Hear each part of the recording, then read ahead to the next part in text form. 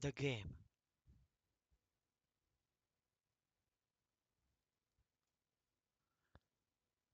Before I show you some gameplay, I want to check the store page of the game so we can check it later and compare it, how informative and fair or correct is the store page. Survive the Blackout is a narrative survival game set in a dark post-apocalyptic world. The game has multiple texts like resource management, difficult story, choices matter, choose your own adventure, post-apocalyptic survival, replay value. It is important to check these texts so it is correct or not. The game will be released soon. When I recording this video, then still some minutes and hours left until the game. The world is a post-apocalyptic world where all electric devices destroyed, the electricity is totally gone. There are multiple characters, each with unique ability, and there are choices which with those choices you can influence the story and the ending. Now let's check the gameplay. The gameplay. So this is the game. If you click a new game, then you will be able to have to watch some lore about the world or electricity were gone. So a worldwide blackout happened, unchangeable,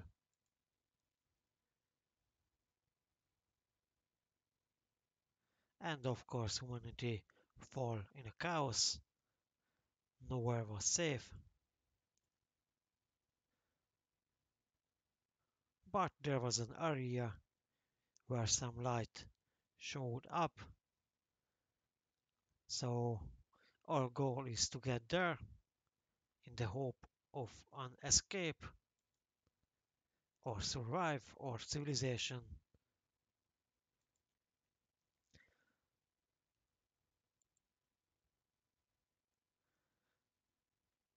As first you need to select a leader. You can select only one. The other two characters will be random. Each character has different abilities. Like this one is survivalist, this one is idealist. There is a lunar one too. And each the character abilities influence some choices during the game. Once you selected your team leader, you will play with that character and two additional random characters from the character pool. Each character has a different ability, like Soundway is an idealist, the kid is an idealist too, Jack is a loner, there are survivalists too. There are four different resources. There are medicine, food, energy drinks, and mood boosters. You can use these items during events or while setting a camp. I will show that part a bit later. So the game is like this. You will move from step to step and you will meet events like this one. I'm currently at the suburb area and I have some options to choose. This is a pure text-based adventure. There are minimal action. You don't have real fights or real battles. You will fight only through texts. So this is a pure text text-based adventure. You can like about this event look for other people, or yes, there are garbage all around, so is it like that all over the place? We shouldn't waste the time.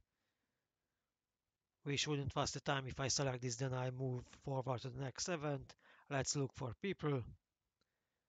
On a porch nearby, an old man sat, judging us with a strange smile and smoking a pipe. He had the air of a sentry or knowledge and trickster at the same time.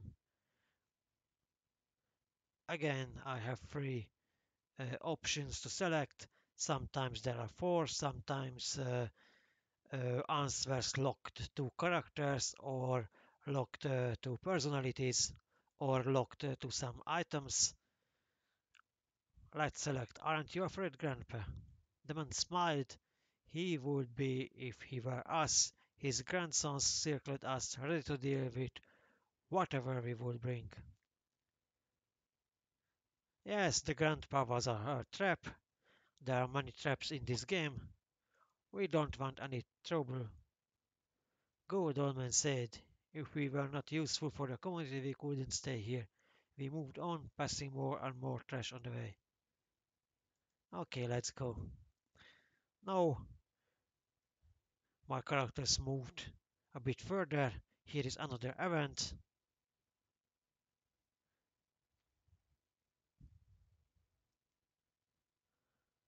Turn and attack whoever tried to shoot you. Yes, it is a very good idea to attack someone with a firearm, so let's try it. We turned to see several men running towards us, each of them holding a gun. We ran towards them and they fired several shots, missing us on purpose.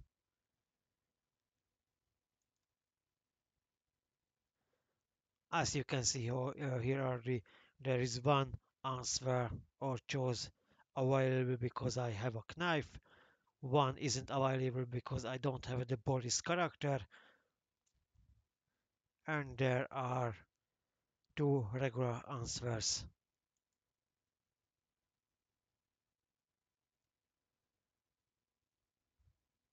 There are a lot of to read in this game, so if you don't like text-based adventures, then I don't suggest this game to you, but the game is pretty interesting, so if you occupy with some reading, then it could be a good choice if it's not going to be too expensive.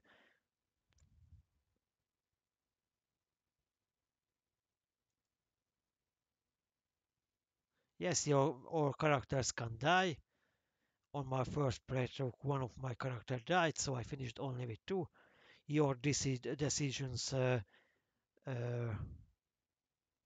affect the ending. There are different ending.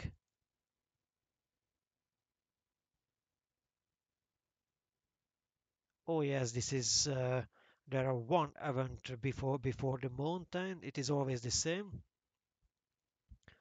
You get attacked by someone, and uh, the continue is depends on your answers. Okay, here is one. You can search another screen. You can sometimes search buildings and find resources or other items. Most of the time, you would not going to find anything. Yeah, no, I found some booze, energy. Here, nothing and nothing again. Well, sometimes there are bigger buildings, and you can see here is a danger level.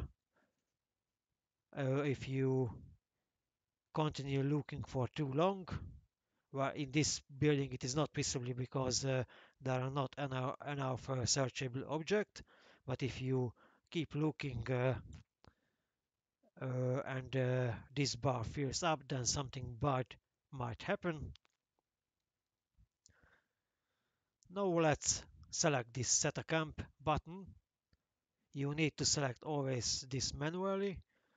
You will never set camp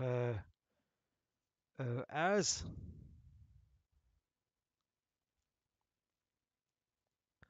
And this is the part where you can use your resources, rest.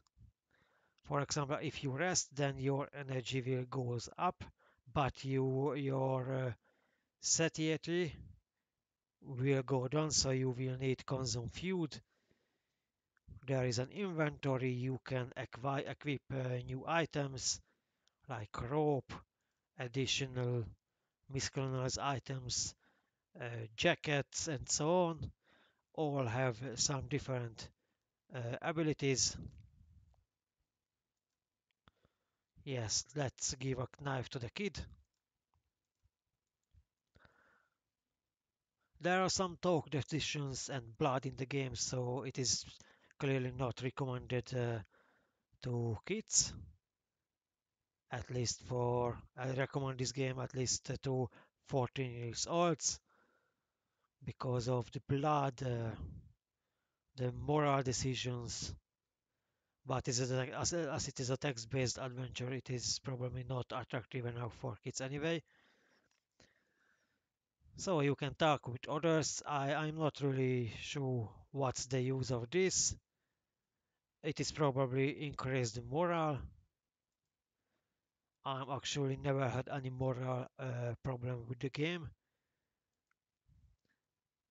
And you can manage resources. That means you can use medicine. I don't have any medicine right now. That increase the health. You can use food, so you're not going to be hungry. Energy drinks, but that could be replaced with sleeping. It is only useful if you don't have food, because as I said already, sleeping decrease makes you hungry as time elapsing, and you can increase your morale with some booze. Okay, how to go back?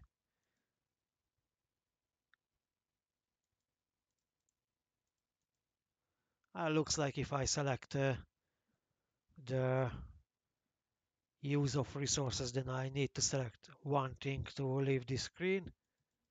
Okay, that is pretty stupid. Let's eat some. Or no, I can select, let's do something else. Hit the road button will make you go back to your adventure. So just setting up a camp not cost you anything. You can equip items. You're not restricted to use it just a few times, so you can use actually after every event. And so the game continues. It keeps offering you events. It is always randomized, so it is really replayable. But as I seen already, the variety of events is huge, but not huge enough. So already on your second walkthrough, you will face a lot of repeated events.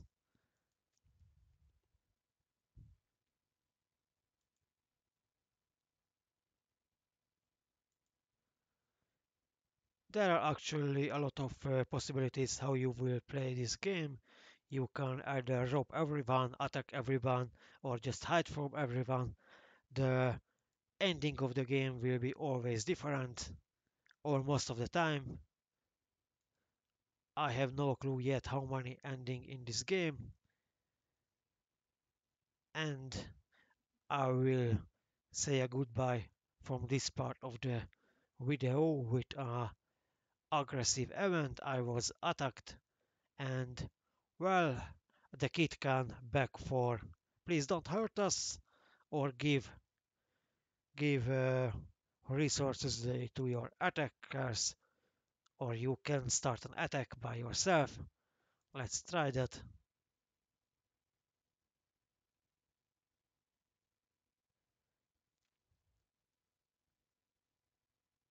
Let's fight the leader. Perhaps they will be demoralized.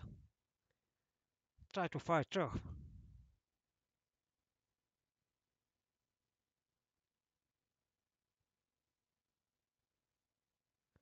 Well, we won in the battle, or, well, we managed to escape, but we lost one resource. Fortunately, we not lost any health. So this is the game. Let's move to the next part of the video. Achievements.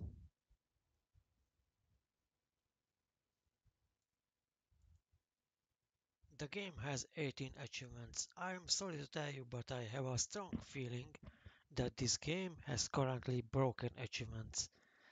These are the global stats of the achievements. As you can see, there are many 0% achievements, so no one earned these achievements, neither the developers, no beta testers, and while the game was released already a few hours ago and still no one got any of these achievements. I personally managed uh, to get what is written in the description, so I should have earned a few already, but looks so that currently only the location achievements working, so the game has currently broken achievements. I should speak here about the expectable completion times, how hard to get all achievements in this game. Well, it is understandably quite hard because achievements not working. Hopefully it will be fixed if you will follow this information and want to hear about the achievements that how long will be the completion times, then please follow my Steam curator. There will be updates about the completion time of this game. Conclusion.